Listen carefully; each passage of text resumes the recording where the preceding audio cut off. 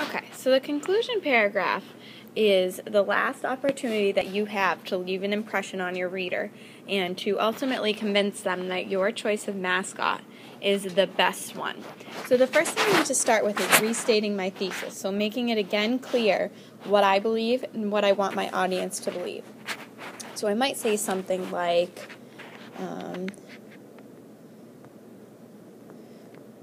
when you examine all the options,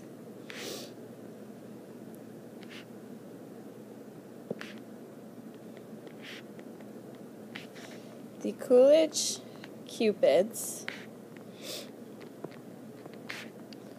really are the best choice of mascot for our school. And then I'm going to transition into another summary of my main points and reasons. So, by representing our core values, the Cupids are a constant reminder of respect, responsibility,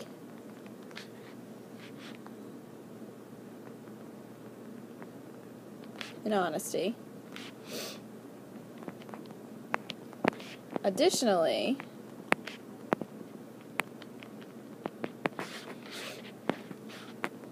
the bow and arrow is a clear symbol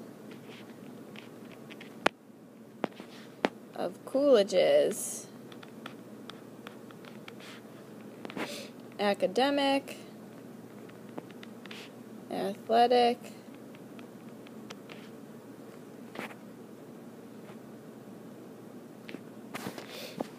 and social strengths. And then you want to be super creative and come up with something that is a final thought to leave the reader thinking about your essay and to leave them absolutely convinced that your mascot choice is the best one. So you might want to end with the same type of thing that you began with, which, an interesting lead. So asking the reader to imagine something, middle of the action, quote or definition. So I'm going to say something like, imagine cheering day in and day out for a mascot that truly represents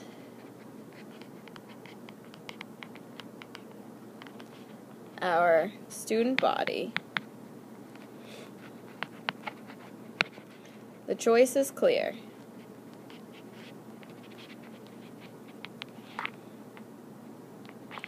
Choose the Cupids. Running out of space here.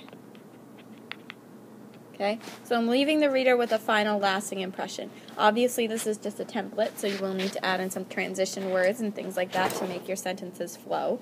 But this is the basic idea for a conclusion paragraph.